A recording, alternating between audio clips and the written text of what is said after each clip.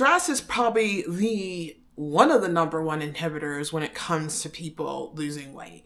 Because when you're stressed, your cortisol levels are up. And when your cortisol levels are up, guess what else is up?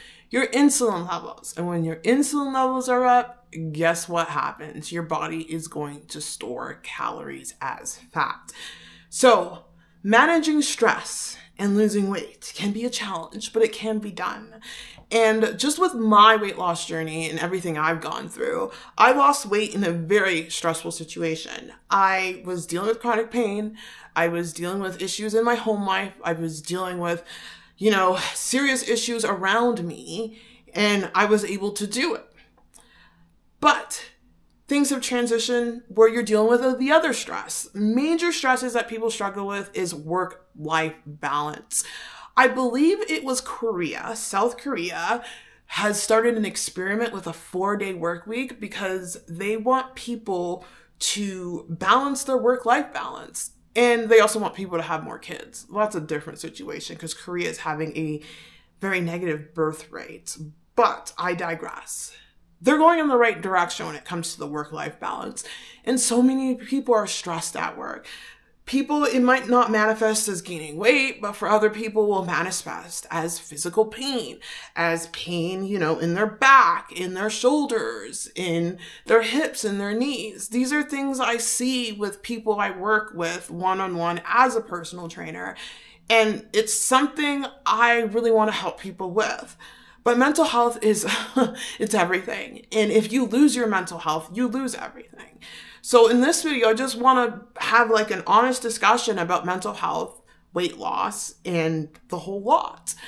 If you're new here, welcome. My name is Deila Joy, and I made this transformation on my weight loss journey. I lost the majority of my weight eating in a 1 meal a day fasting schedule, which was basically fasting for 20 hours a day and eating within a 4-hour eating window. Some days I would eat within a 1-hour eating window and fast for 20 to 23 hours in a day. I just want to talk about transitioning into the work-life balance and keeping up with your weight loss and keeping up with your health overall. A lot of people will gain weight when they're stressed. Some people will lose weight when they're stressed. So this video is out for both people who lose weight, don't maintain weight, and people who are, struggle with maintaining their weight, period. It could be overweight or underweight, gaining weight, or what have you. And I think this is key. You need to make time for yourself. You need to schedule in time for yourself. I think the best way for most people who are busy working is to make sure you get in that workout before you start work. You get in that workout first thing in the morning. You need to make sure you schedule time for you. You schedule time for everyone else. You schedule time for work. You schedule time for your partner. You may schedule time for your kids. If you have kids or not, you may schedule time to do this or that. Make sure you schedule time for you. You would be surprised how much time we waste in a day scrolling on social media, watching endless garbage that does not fulfill or assist in improving ourselves as humans. So there is always time in the day. So look at your cell phone usage. Look at your scrollage usage. I'm sure it will say you've been on your phone for hours when you can at least convert one of those hours to maybe taking care of you, whether it be going to the gym. This morning I went to the pool because the gym and I are kind of not friends right now. We're going to be swimming a lot. I made time to go to the pool. Maybe make time to meditate. So this is key. Schedule in your self-care. You should be working out 4 to 5 times a week. If you can't get in that much, at least get in 3. Get in something. One workout or a small workout is better than no workout. Number 2, where people suffer is sleep. When we don't get enough sleep, we go to crap. And I've seen it too many times when people don't get enough sleep. People tend to be ruder. People tend to be less considerate.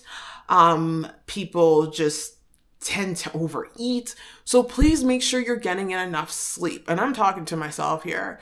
If you got to go to bed at 8 p.m., go to bed at 8 p.m. because sleep is so important. That's where our body literally heals. That's where weight loss happens. Weight loss happens in our sleep. That's where we recover. That's where we get all the health benefits. It's been said that lack of sleep can be a predictor in having an early life. So please make sure you're getting in that sleep. If you can't, maybe schedule a nap throughout the day. Sleep is so important because it's going to affect you on multiple levels. Number 3, make sure you are scheduling time for your mental health. Make sure you're scheduling time to unplug. And this is something I'm speaking to myself here. I know seeing a therapist is very expensive. I believe my therapist is $250. She's a psychologist. She is amazing. I love her to death. I am just waiting for my benefits to reschedule. Is that the word? Is to restart to see her more. Because she's been doing EMDR therapy, which has helped me out so much, just reprocessing my trauma.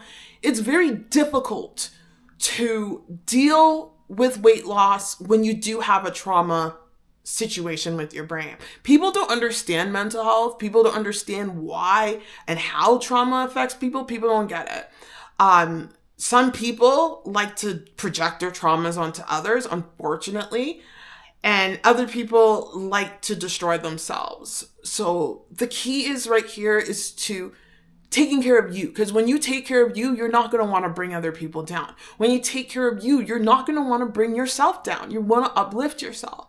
So getting professional help, there's nothing wrong with that. Problem with that might be finding a good damn therapist. I've had struggle with that. I have a good therapist and I'm so grateful for her and I cannot wait to see her again because girl, I need her so badly to do some EMDR on me right now. But therapy is key. If you don't have access to a therapist, there are workbooks you can get, DBT, CBT. You can get some apps that will help you meditate. Calm is a good app. Headspace. I like Insight Timer. There's stuff for free on YouTube. There's Tara Brach. Listen to her talks. You can listen to people like Eckhart Tolle. If you're just bombarding your brain with all of this stuff, it will help you combat the negative self-talk.